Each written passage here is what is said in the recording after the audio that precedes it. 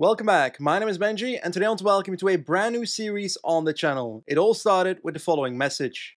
Hello Benji, you've dissected every race-winning performance on the Lantern Rouge Cycling podcast, taken PCM teams to glory, and actively contributed to Jumbo-Visma winning the Tour de France. We challenge you to take on the role of Directeur Sportif of the ZHQ Ravens and deliver them to glory in the Zwift Racing League. Zwift. Firstly, for the people that don't know, what is Zwift? Zwift is an indoor cycling app that allows you to ride with people all over the world in a virtual world. You basically take your bike, deploy it on your smart trainer, then connect that smart trainer to Zwift and you're ready to ride. But Zwift is not only for your personal training, there's also plenty of races done on the platform, and that's where the Zwift Racing League comes in. The Zwift Racing League is a team-based event organized on Zwift. Every season over 2,000 teams compete in this. If my math is relatively okay, that means about 19,000 players. Our team shares a league with 16 other teams that will compete against over the next 6 weeks, because that's what our race calendar looks like. 6 weeks, every Tuesdays, 6 races in total. Considering this video exists, it's pretty clear that I accepted the challenge. But who are the ZHQ Ravens?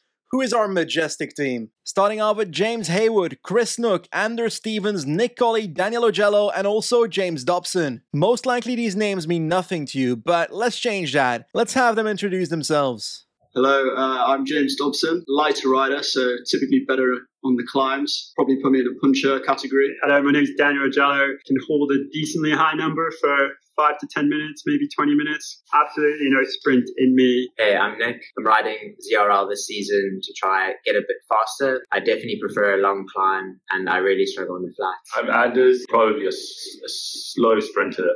Pretty much no strengths and a lot of weaknesses. But I think overall that just means I've got a lot of room for opportunity and growth. Hi, I'm Chris. My strengths as a rider, I'm a sprinter, bit of a rouleur. Weaknesses, hills. Hi, I'm James Haywood. Sprints and finish lines are pretty good. Hill climbs, not so good for me. I think we came 10th last season, really hoping to improve on that. I decided to take a close look at their Zwift Power pages, and for James Haywood, for example, it confirms that his 1 minute power is really good, 15-second power as well, so he has those sprints, but not the purest of sprints. He's basically a versatile sprinter. The pure sprinter in the team is Chris Nook, 14.01 watts per kilo on 15 seconds. That's really good for 80 kilos, and that shows in his raw watts as well. That's what he does, pure sprints, and he's actually got pretty decent 1 minute power as well. The strengths of Anders also lie within the 15-second 1 minute margin, but also just plainly on the flat. Nick Colley is basically our in-house AliExpress Louis Mankies, a guy that is good at climbing, lightweight, longer efforts, but due to his lightweight he can't produce the highest raw watts and as a consequence might have trouble on the flat. Daniel's 5 minute power suggests he's a bit of a ruler, and as a consequence he might be very useful in team time trials for our team. James Dobson just promoted from being a Cat C racer to a Cat B racer, and his punching stats are quite good, 15-second 1 minute power, especially because he's a lightweight rider as well like Nick Colley. Anyway, that's our lineup for day 1. There will be some other Ravens you'll get to know in the coming weeks, but those are not on today's lineup. So, we've gotten to know the ZHQ Ravens a bit better, and we know which riders we are working with today, but we don't know what parkour we'll be riding, so let us take a look at race day 1. Today's route is Roulmapoul, 26.2 kilometers, a hilly parkour in France. We start off with an explosive kick on the Petit KOM, after which we head towards the Aqueduct KOM, then the versatile sprinters that survive the first 2 climbs can sprint on both the Pavé sprint and the Marina sprint.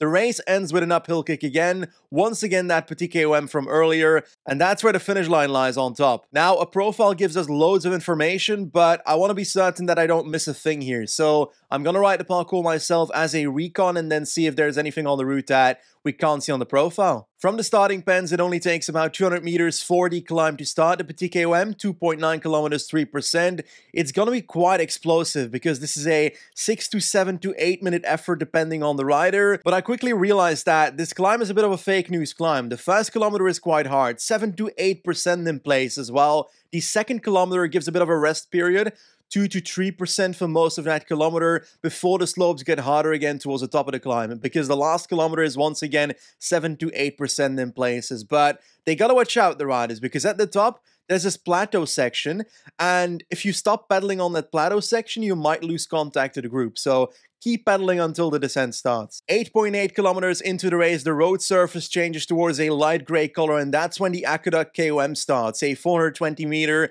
3% KOM. Basically, it's supposed to be a climb, but I'd rate it more as an uphill sprint, to be honest. After the aqueduct KOM, there's not too much recovery before we start the next sprint, Pavé sprint. As the name suggests, Pavé, it's also a cobble sprint, so we gotta keep that in mind. The final sprint of the day, the Marina sprint, lies just before the final climb of the day, which means that if you can skip this sprint, you might have a better chance at the finish line. But, for example, if you come to the sprint and say to yourself, I'm not gonna make that final climb anyway, then you might as well go for it. But anyway, the final climb starts at 23.3 kilometers. Once again, the sufferfest of the Petit KOM.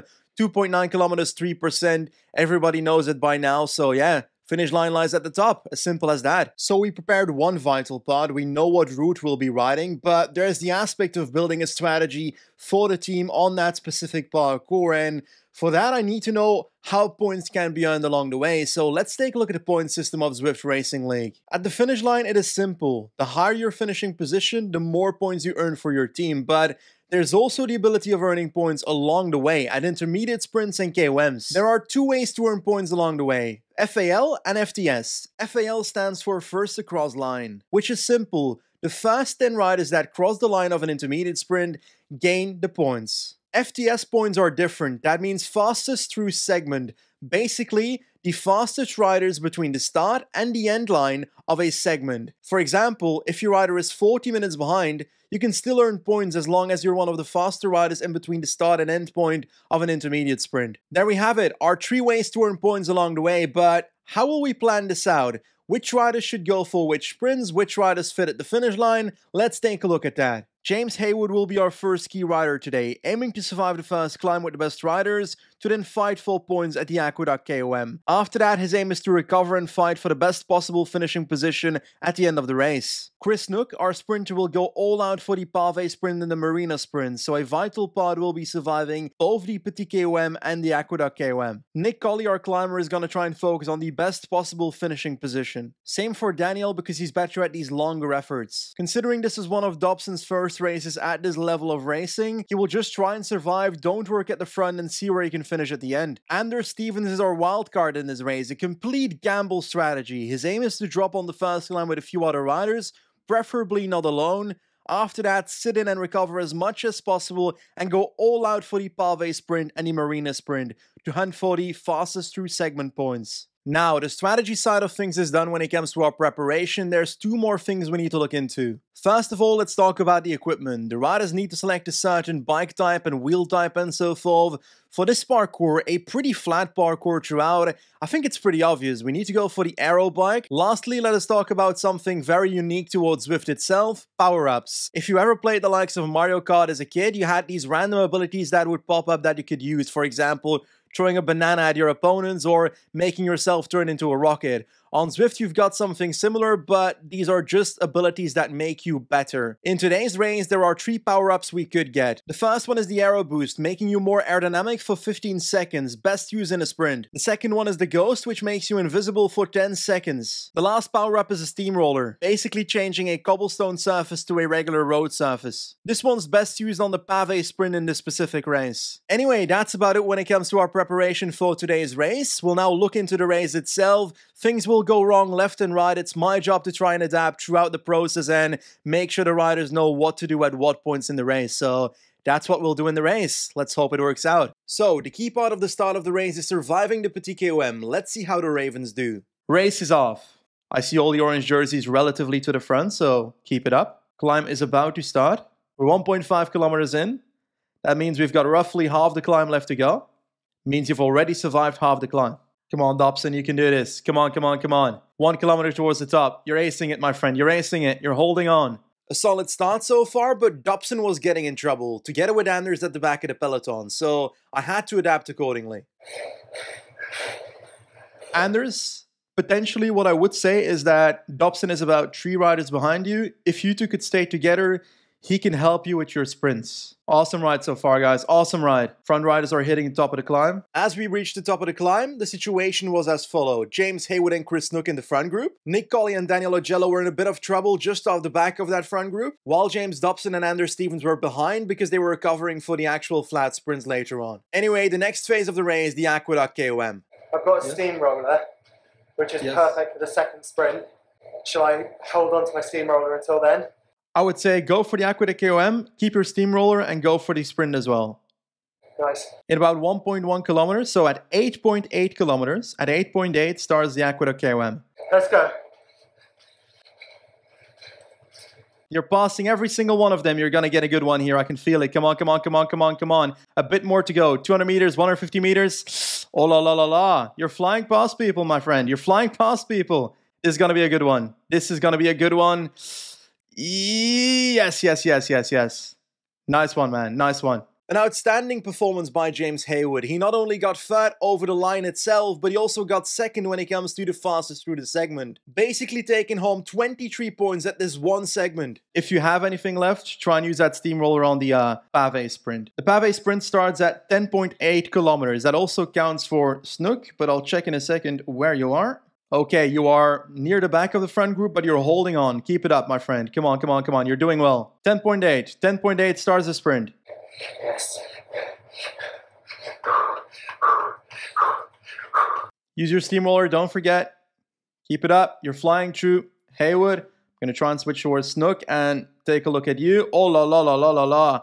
What a sprint, guys. What a sprint. Keep it up, keep it up. A bit longer, a bit longer. You're nearing the line. There we go. There we go. Nice one, guys. Nice one. Chris Snook with a fantastic sprint, getting third at the intermediate here, while James Haywood takes away the 7th spot. For the FTS points, we have to wait until Anders reaches here. What distance is the pave sprint again? You're about 700 meters away from it. If you have steamroller, that is the time to use it. Let's go, Anders. That's it, Anders. Nice, massive. Nice, Anders. Just around that corner.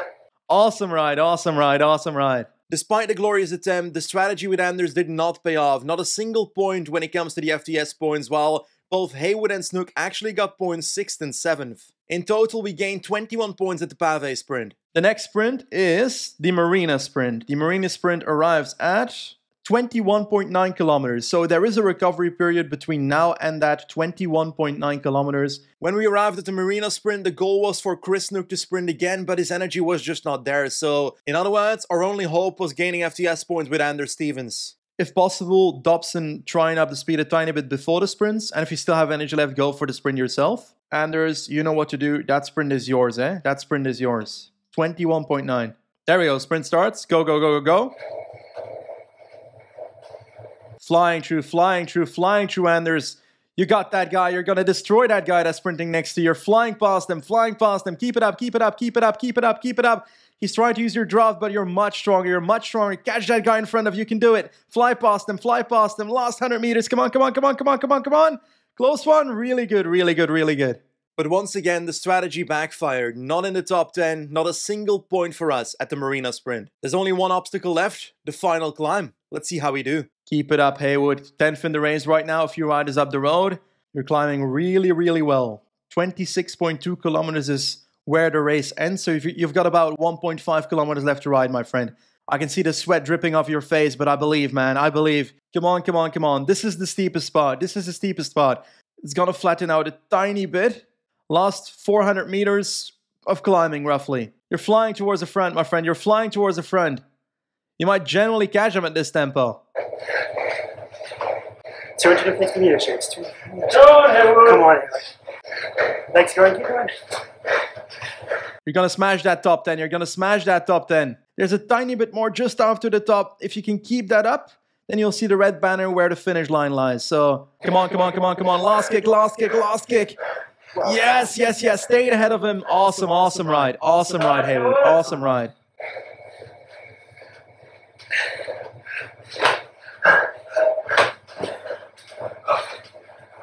There we go, Snook. Last kilometer for you as well. Last 500 meters even. There we go. Nice finish, my friend. Nice finish. If you can catch that one rider in front of you, that one rider, you're going to get a top 50. Come on, Dan. You can do this. You can do this. That guy in front of you, he's exploding. His legs are done. His legs are completely done. 100 meters to go. 100 meters to go. 100 meters to go.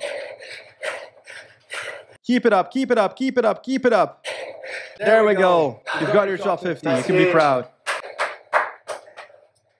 Nick, you're almost there as well. Come on, Nick. Last punch, last 100 meters. Absolutely smashing it, my friend. Absolutely smashing it. What a ride. What a ride by this team. What a ride.